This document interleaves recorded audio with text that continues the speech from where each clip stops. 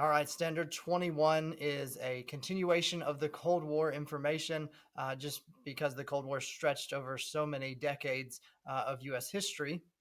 We started out with the tension that rises in Cuba, and we mentioned the Bay of Pigs invasion and the attempted overthrow of Fidel Castro in Cuba, but that actually escalated to the point where you had the Soviet Union and the United States coming very close to a nuclear war.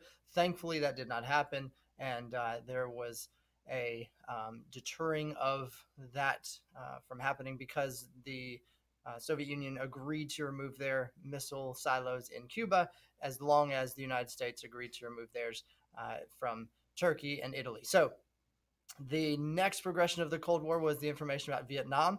Now, Vietnam has a ton of information, a ton of battles, and we went through some of those. We watched some video clips on some of those, but the main two things that are involved in the standard itself are the Gulf of Tonkin Resolution. That's one where he said teetering very close to the edge of, trying to say we didn't start it, they did, and that was the beginning of the war. And then the other portion was the Tet Offensive, and we said the Tet Offensive was the Vietnamese New Year, where the tide of the war changed in the American view of should we be there, should we not?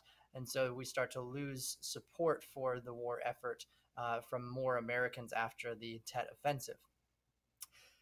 During the Cold War, we talked about how John F. Kennedy is attempting to get civil rights legislation passed.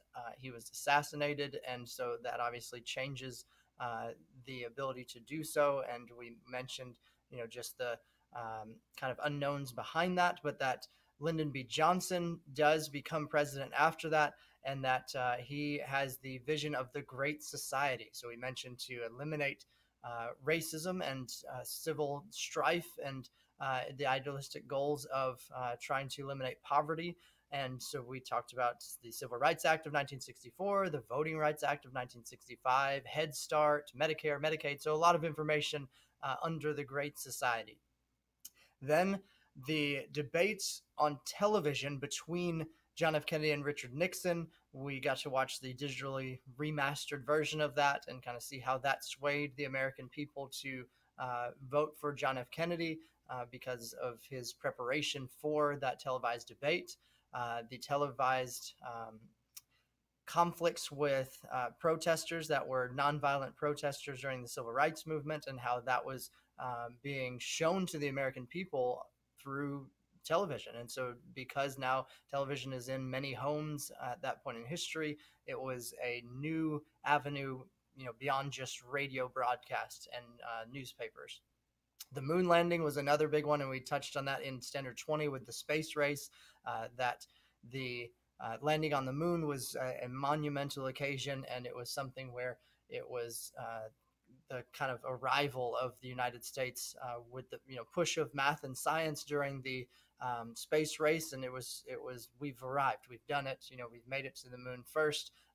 That frontier that was unknown.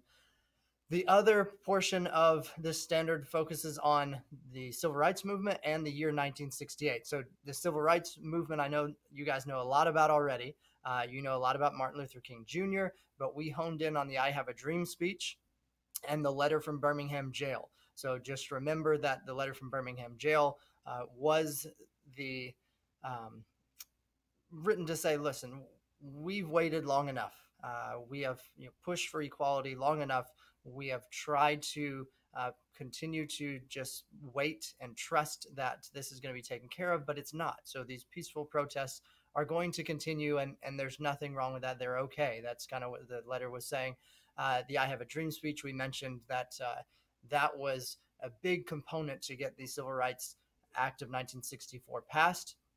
We also discussed Cesar Chavez and how he fought for the rights of migrant workers. Then in the year 1968, you had the assassination of Martin Luther King Jr., assassination of Robert F. Kennedy, the Tet Offensive, which was previously mentioned, the presidential election of Richard Nixon in 1968, the riots in Chicago, the Olympics in 1968. So a lot in that one year.